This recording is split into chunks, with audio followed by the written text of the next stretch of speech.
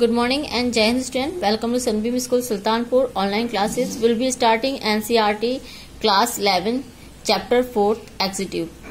In previous video we discussed about forms of executive. In this video we discuss about parliamentary executive in India. जैसे कि हम अपनी पिछली video में read कर चुके हैं, 3 फॉर्म्स ऑफ एग्जीक्यूटिव की 3 फॉर्म्स है, presidential, semi presidential and parliamentary. हमारे इंडिया में पार्लियामेंट्री एग्जीक्यूटिव को अडॉप्ट किया गया. India already had some experience of running the parliamentary system under the Act of 1919 and 1935. This experience has shown that in the parliamentary system, the executive can be effectively controlled by the representative of the people. 1999 से 1935 के according हमारे यहाँ parliamentary system को adopt किया गया था. Because British जब शासन था तो हमारे यहाँ कैसा सिस्टम था, parliamentary.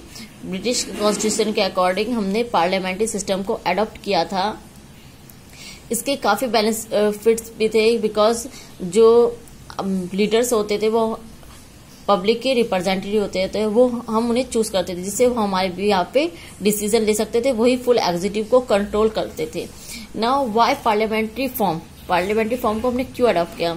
Indian constitution wanted to ensure that the government would be sensitive to public expression and would be responsible and accountable.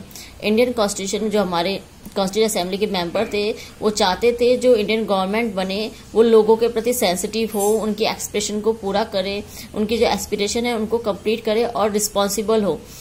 Because वो हमारे रिप्रेजेंटेटिव होंगे, हम में से ही हम उन्हें चूज करेंगे, वो हम में से ही होंगे, हम उन्हें लाइक करेंगे, उन्हें ही चूज करेंगे, तो कहीं ना कहीं वो लोगों के लिए सेंसिटिव होंगे.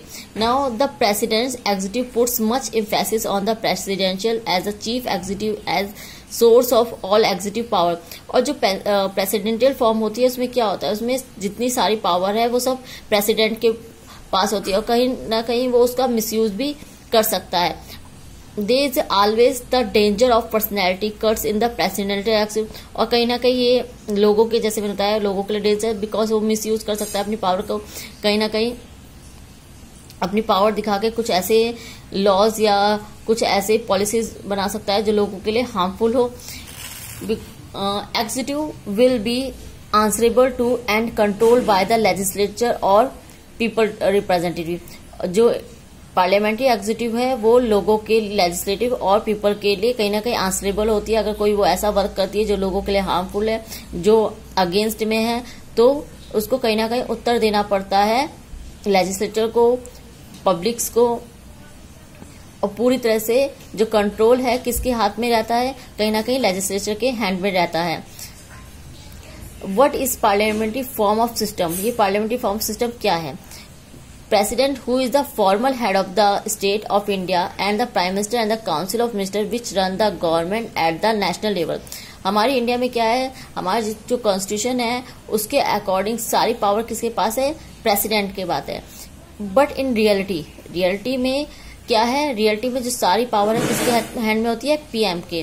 प्रेसिडेंट ओनली नाम मात्र का हेड है, शासक है, और सारी पावर किसके हैंड में है, प्राइम मिनिस्टर और काउंसिल्स ऑफ मिनिस्टर, कैबिनेट्स के हैंड में होती है, जो गवर्नमेंट को रन करते हैं नेशनल लेवल पे. At the state level the executive comprises on the government and the chief minister and the councils of minister. Like this same इसी तरह स्टेट लेवल पे जो एग्जीक्यूटिव की सारी पावर है, जो हेड होता है वो गवर्नर होता है, लेकिन रियल पावर किसके हैंड में होती है, Chief Minister and Councils of Minister. Now thank you student. In next video we discuss about President power in executive. Thank you very much. Jai Hind.